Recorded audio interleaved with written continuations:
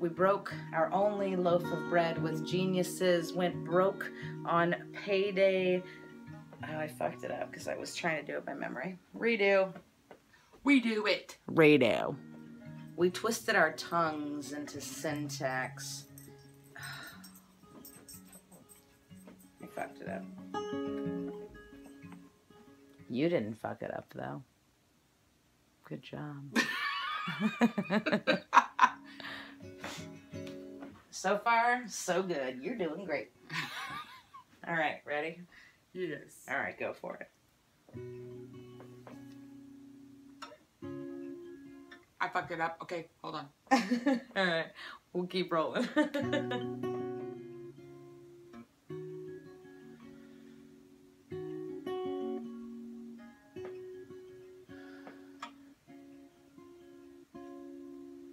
When they ask you about my life, I want you to tell them that we helped each other make movies and children, collages and murals and mistakes. We rode the train coast to coast solely for the sake of poetry. We drank sake from cough syrup cups and snorted cocaine off of pen caps. We slept in our turquoise jewels and wore ushankas in the summertime. We held swings hostage and chain smoked in bunk beds. We wrote poems to never would-be lovers, threw our marriages out with the trash. We recycled old flames.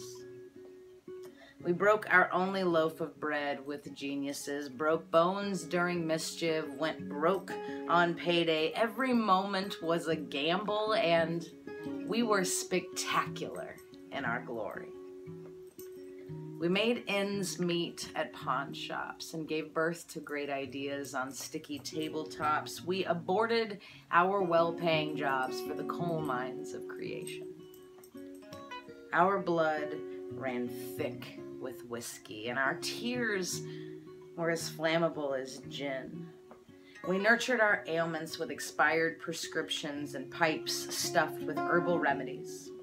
We slept in stolen leather boots and tents in urban gardens, but we never got any rest. We shared bar stools with missionaries, raised a toast to mortality. We were taught to dance by men in 6-inch heels. We dove into our midnights and we resurfaced at dawn. We adopted too many strays. We shrieked unforgivable blasphemies at pedestrians.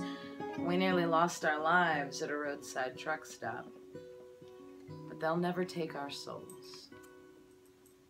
We were royalty, who made our castles in shotgun studios and dive bars. We hung our tennis shoes from the street lamps to strike fear into the fair weather fraternity thugs. We marched for liberty, for justice, for freedom, for beads and face paint and any excuse to drink before noon.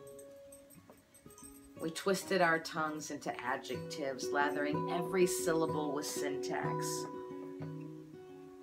We apologized for vulnerability, for being born, being gone, being distant, being out. But we will never apologize for the art. We wore our bras like Monday morning and we fucked like Friday night. We scraped together scraps to make presents on holidays. We threw our lighters into bonfires to distract from our internal combustion. We rode our bicycles and filed bankruptcy. We smoked and we popped pills far beyond the diagnosis. We ate our chocolate in bed, fell in love in karaoke bars, made love in front of other people. We grew homesick for cities we had never visited. We feared today just as much as tomorrow, and we fought epic, merciless battles with partners whose names were tattooed across our chests. Yes. We immortalized their effect in ink. Permanent.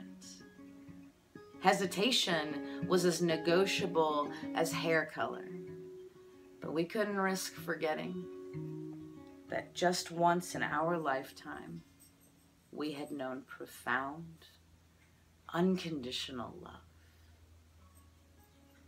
We took everything for granted.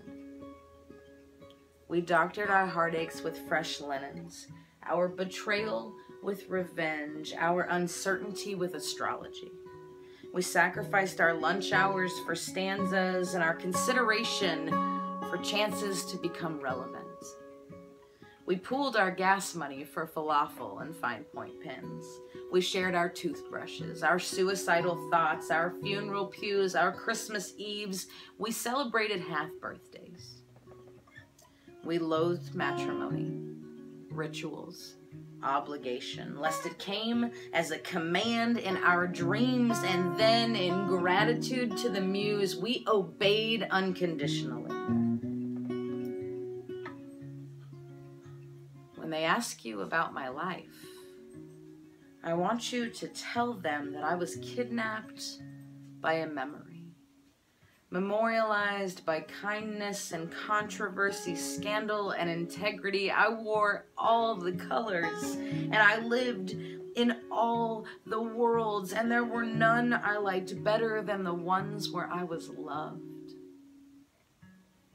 Love was the best part about my life. There was nothing better and nothing else worth mentioning. When they ask you about my life, I want you to tell them it was worth every minute.